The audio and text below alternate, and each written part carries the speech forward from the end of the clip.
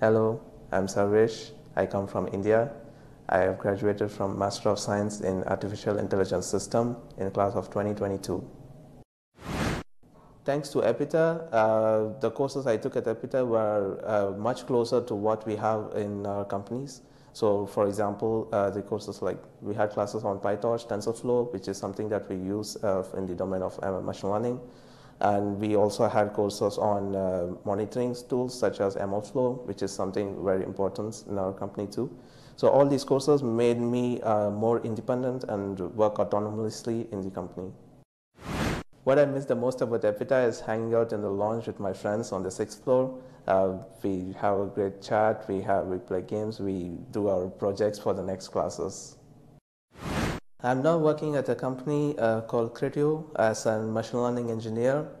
My daily routine involves research and creation of new machine learning models, improving our existing machine learning models, and also make sure it's production compatible.